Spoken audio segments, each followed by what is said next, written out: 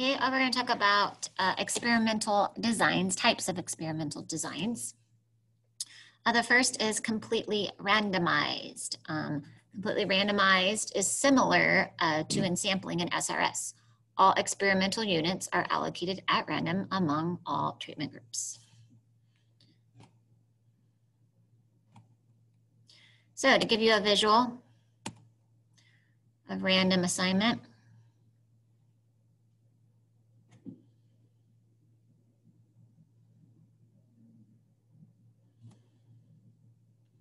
okay, notice each box has, about equal blues and pinks, okay, completely randomized. Randomized block is another type of experimental design. This is when units are blocked into groups homogeneously and then randomly assigned to treatments. So this is similar to a stratified in regards to sampling. So homogeneous groups, again, this could be gender, this could be socioeconomic level, this could be whatever you think might be causing a difference in the experiment. And again, you should only block units based on what variable affects the response. Okay, so again, if you think there's going to be a difference between genders, then group them separately, males, females. Maybe you think there's going to be a different response based on age levels, then block against age levels, and so forth. So again, to give you a visual of what a randomized block is, first, you're going to put into homogeneous groups.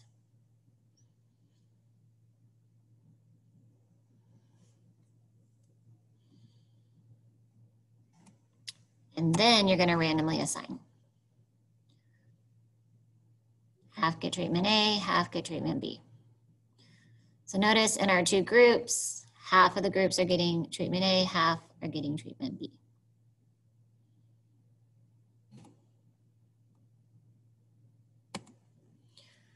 Matched pairs is another type of experimental design, and that is when a special type of block design, and that is when we match up experimental units according to similar characteristics and randomly assign one to one treatment and the other automatically gets the second treatment, okay? So just as it says, a matched pairs is your pairing 2 by 2 based on a common characteristic. And examples of these, a perfect example would be like twin studies. There's lots of studies on twins because they have the most similar chromosomal identity. Sometimes it could be a couple study, the couples are already paired together. It could be taste test, okay? Taste test is an example of a matched pairs where you have one person trying two different things. So again, you have the bias of that one person affecting both tastings, or you could have a before and after. One person results before treatment is exposed, and then the after results. So again, whatever variables are affecting that person, those variables are tied to both responses. So one way to do it is have each unit do both treatments in random order. That's an example of the taste test and before and after effects. Okay, yes, you have the same person again, but you are getting two different outputs from it. And the assignment of treatments is dependent, okay? So to give you a visual of a matched pairs, again, we are grouping based on a common characteristic, but we're grouping 2 by 2.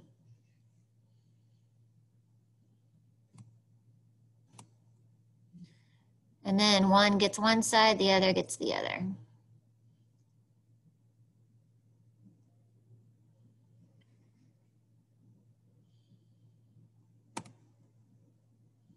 So this is one way to do a matched pairs design. Another way is to have the individual unit do both treatments, as in a taste test.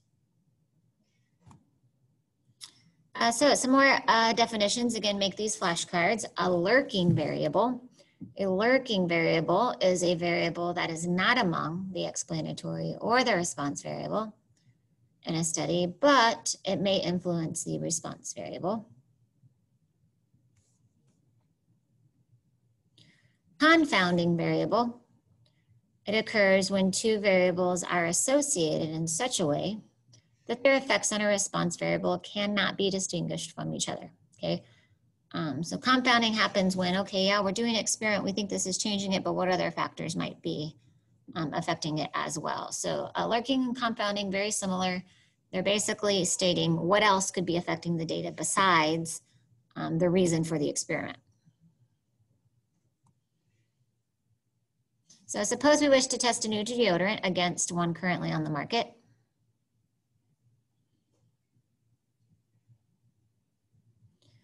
So we're separating them into, separating our subjects into two homogeneous groups. One group is assigned to treatment A and the other group is assigned to treatment B.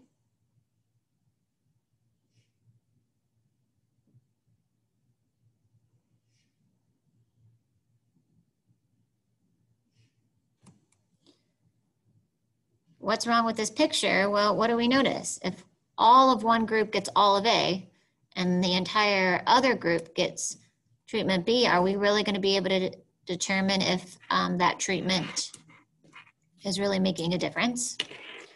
We don't know. We don't know if it's based on the gender or the separation of what you split the groups by, or if it's the treatment. Okay, so treatment and group are what we call compounded. Confounding does not occur in a completely randomized design.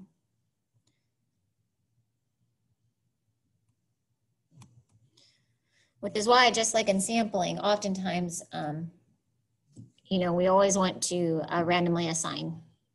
And again, you should only block if you think that that might affect the data. So an example, an article from USA Today reports the number of victims of violent crimes per 1,000 people. 51 victims have never been married, 42 are divorced or separated, 13 are married, 8 are widowed. Is this an experiment? Why or why not? Well, no, this is not an experiment. All you're doing is you're looking at data, okay? You're not telling anybody to do anything. An experiment requires you to tell somebody to do something, not just observing data that's already happened. So what is the potential compounding variables? Well, let's think about age, okay? If you're relating crimes to whether they're married or not, younger people are more at risk to be victims of violent crimes. Might be because they're more active. You could think about, we don't know what part of the country this data was taken from. It could be maybe the certain area that the data is coming from.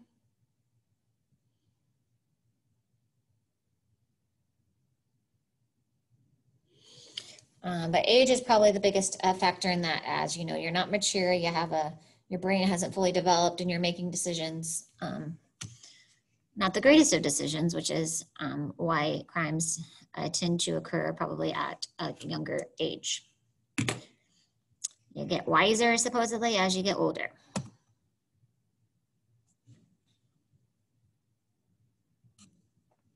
So 4 new word processing programs are to be compared by measuring the speed with which standard tasks can be completed. 100 volunteers are randomly assigned to one of the 4 programs and their speeds are measured. Is this an experiment? Why or why not?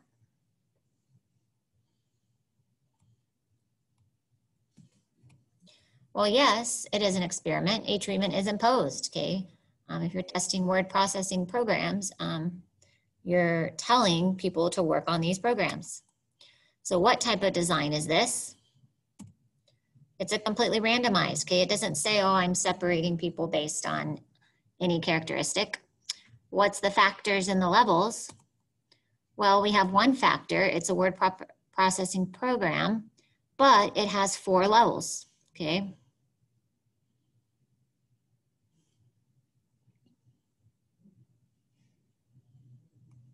What's the response? What are we measuring when we're getting these people on these word processing programs? We are measuring their speed, how fast they are actually typing.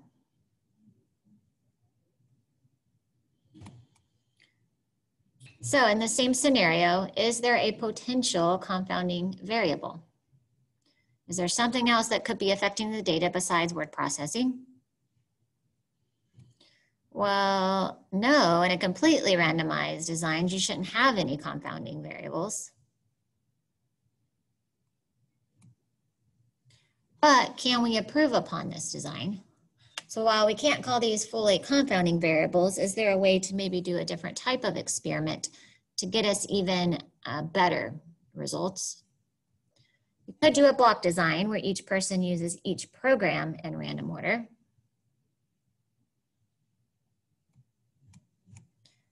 You could also maybe separate by age to see if age makes a difference.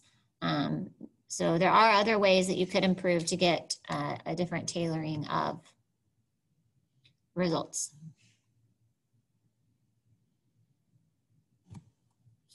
So another example, suppose that the manufacturer wants to test a new fertilizer against the current one on the market.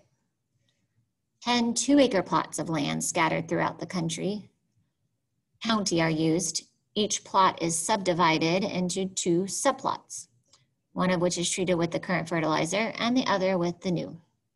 Weed is planted and the crop yields are measured. So what type of design is this?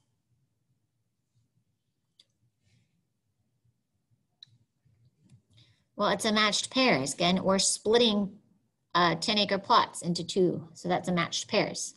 Why are we using a matched pairs?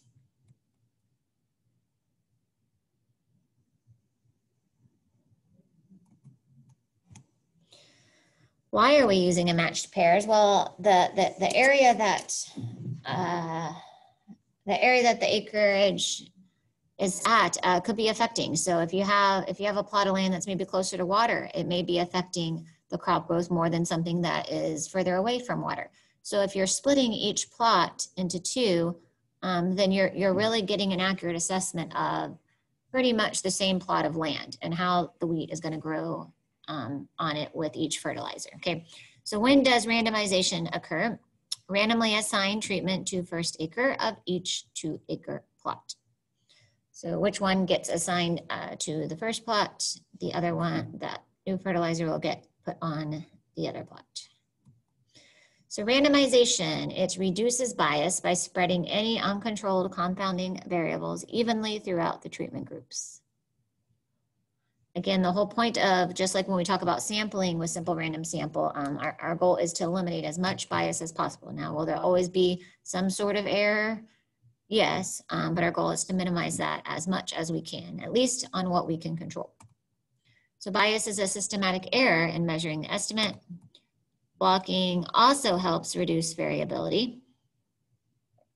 Again, that's the whole point of blocking. If we think we're going to get different results from male and female, well, then we should separate and get results based on male and female.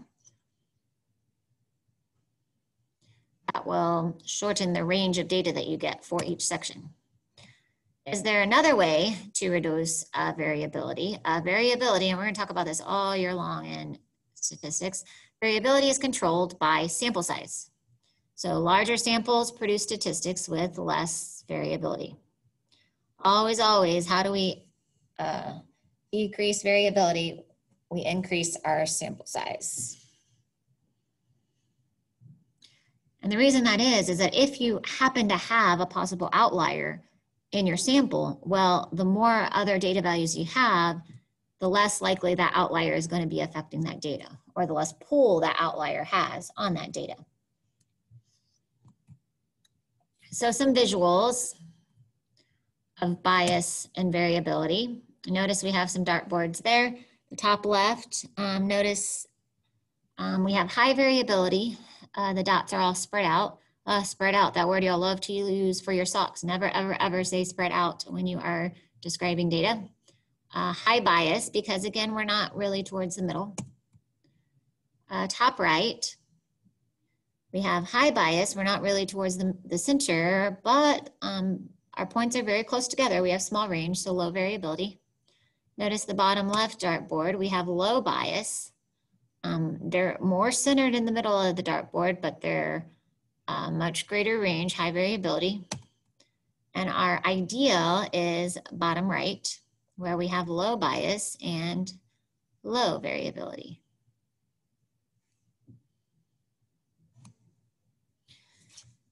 So to say that something is statistically significant, that's actually the whole basis of doing statistics, why we get a sample and infer about the population, is to see, oh, is this statistically significant?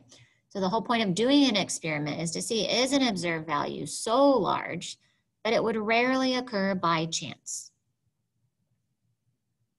And a statistically significant association in data from a well-designed experiment does imply causation. But only can you prove causation with a well-designed experiment.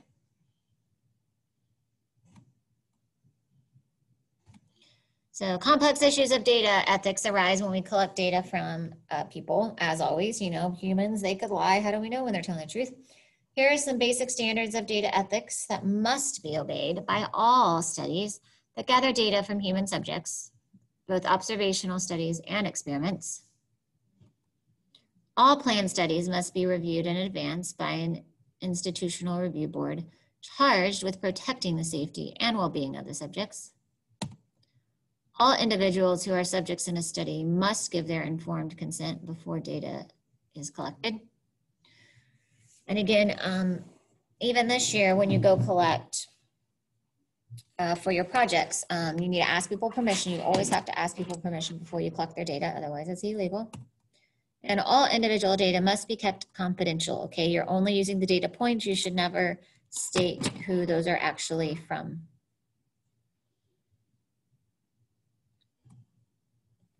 And that is part 2 of experimental design notes.